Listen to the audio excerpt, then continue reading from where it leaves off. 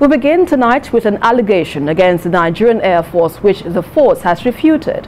The Air Force says its attention has been drawn to news reports circulating on some media platforms, alleging that it paid the sum of 20 million naira to armed bandits operating in Jibia local government area of Katsina state, in exchange for an anti-aircraft gun allegedly seized by them.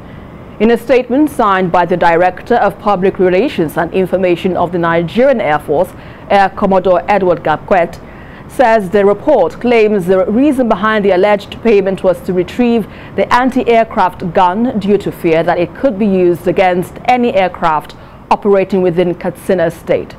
The Air Force says the report is totally false and should be disregarded. The military arm says the force reportage therefore begs the question as to why the Nigerian Air Force would negotiate for a weapon allegedly seized and still carry out air interdiction missions on the same bandits and their strongholds. NAF describes the report as a deliberate ploy to further heighten the feeling of insecurity in Nigeria, to keep the people perpetually in fear and away from supporting security agencies.